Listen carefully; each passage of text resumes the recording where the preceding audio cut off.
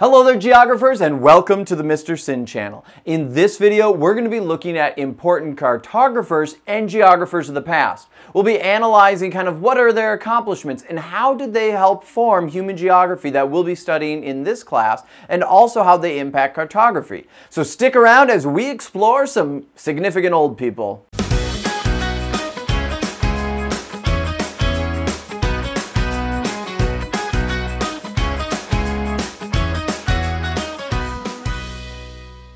Before we get started, make sure you take out your guided notes. You can find the guided notes in the description below. The guided notes go right along with the video. I've created the guided notes to help you remember all the important information. We're going to be talking about a lot of different people in this video, and also a lot of different types of maps and accomplishments that all of these different people did. And it'll be hard to remember all the information. So use the guided notes. They will help you. And that way, when you're studying for your quiz or test, or the AP test, or whatever it may be, you don't have to go back and rewatch all the videos. You'll be able to just look at your notes. So hopefully by the end of this course, you'll have a nice study guide filled out already. So use the guided notes. You can find them in the description below. Now, enough of me talking about guided notes and other things. Let's get on to learning about cartography. One of the most important tools of a geographer is a map. And the process of making a map is known as cartography. Now, a map is a two-dimensional model of the Earth's surface, and they've changed a lot. Originally, maps were used as just a way of getting from one place to another. But over the years, maps have continued to evolve and change. And you might not even have realized this. I mean, we don't think about maps a lot in our day-to-day lives. Minus, of course, a GPS on your phone and Apple Maps and Google Maps and whatever you may use. But that's really the extent that most people use maps for. But for geographers, they're much more complicated and useful.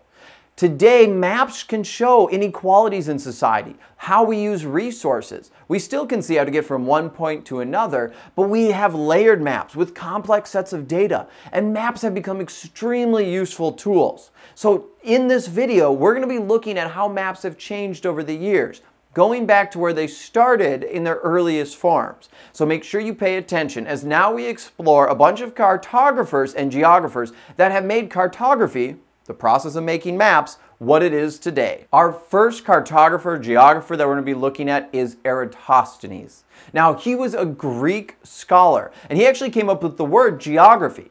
Geo meaning earth, and graphy meaning to write down the earth. Now, we're not going to go into a ton of detail on all of these different cartographers and geographers. We're going over just some of the basics. There's a ton more information that we're not going to cover in this video, because quite frankly, we don't need to know every single thing. It's just important to understand where we've come from. Now, Eratosthenes is credited for being one of the first people to actually record the Earth's surface, to create the first world map. Now, the world map that he created was very different than what we would have today. Remember, back then, they didn't have everything discovered yet. And actually, a lot of the early maps, too, depicted the sides of the Earth as they knew it, as it sometimes was flat and eventually evolved, becoming round as they continued to discover more and more, with these like mythical creatures and monsters on the sides. And that was the unknown area. So Eratosthenes is the one who created the term geography, and also is credited for making the first world map. Our next cartographer is Ptolemy, and he created a world map that was used for over 1,000 years. He also published a book, the Manuscript of Geography, that broke down his process. The first book, and the first part, was explaining how he collected his data and how he got his information. The second was a list of different topical areas and also all of the different captions for his maps. Now, he got all of his data and information through merchants and traders of the time, and tried to create, well, at least what he believed, the most accurate depiction of the world that we, at that time, knew of. Now, over time, we started to see map making really slow down, especially in Europe. His map gets used for over 1,000 years, and we don't see a lot of innovation. Actually, after Ptolemy created his world map, we started to see less of a mathematical and more accurate approach to map making, and more of an artistic twist. Remember, I've already talked about how eventually we saw these big monsters come, and they were formed around the map to show kind of the edge and this invasion and kind of a scary area. And that is what we started to see take off. We saw maps become more artistic and less focused on innovating the actual map-making process. Moving from Europe to China, we're going to be now talking about Pei Shu. He is the father of Chinese cartography, and he did a lot in the process of map-making. Remember, right now Europe, they've decided to kind of slow down. They're not that interested in advancing the geographic thought. However, Peshu was. He created one of the first grid systems to be used for maps and also implemented the first time scale. He became kind of obsessed of trying to make sure that maps were able to show exactly where locations were and also estimate the correct distances in relation to the Earth's surface. So this was a big advance for map making. The majority of his maps were also produced on silk. So we start to see maps now start to evolve, no longer just for showing trade routes and other things there, but now starting to get more detailed and even trying to become more accurate. Moving to the west of China, we have Mohamed Adria, who worked for the King of Sicily to make one of the most accurate maps known, at least at that time.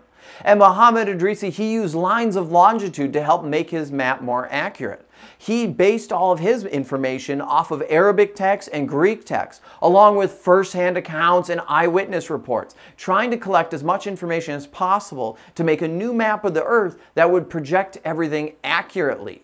As time continued to move and more the world got discovered, we had Martin Wallschlatt. He was a German cartographer who's credited with being one of the first people to actually label America on the map. So the new world started to be discovered. Maps are now getting even bigger as more of the world becomes known and less is unknown. In 1570, we have Abraham Ortelius, who created the first modern atlas of the world. It was known as the Theater of the World, or the Theaterium.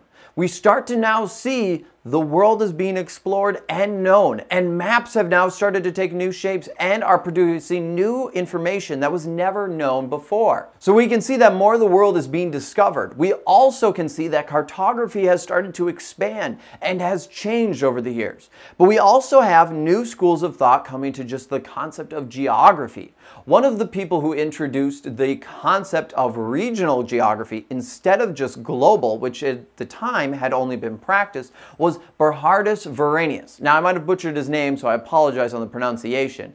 But in 1650, he produced the book Geographiae Generalis. And now, I know I definitely butchered that. So again, I apologize for my horrible accents and attempted pronunciation. But this was a big deal. He started to create more of a scientific basis. He wanted it to be more focused on data collection, on analyzing the current day life, and trying to figure out more that we can prove through science. So geography starts to become more rooted in scientific fact. And now also, again, the introduction of regional geography is introduced and is starting to be practiced. And in the 1800s, geography started to change even more.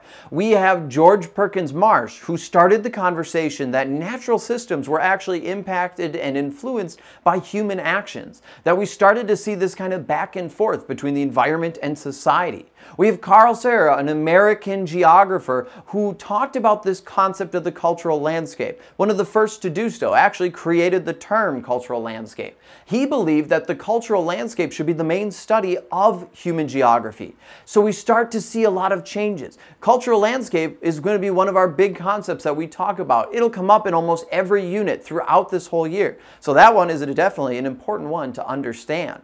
As you can see, over the years, cartography and geography have changed a lot. Starting off of just a basic way of showing the known Earth, to eventually getting into a scale and location and trying to show distance, then being used for trade routes and navigation, all the way up to more current day where we're looking at the cultural landscape. We're now using it in ways we never thought possible, with computers being able to layer data on there to show inequality and also to show new ways of interpreting information.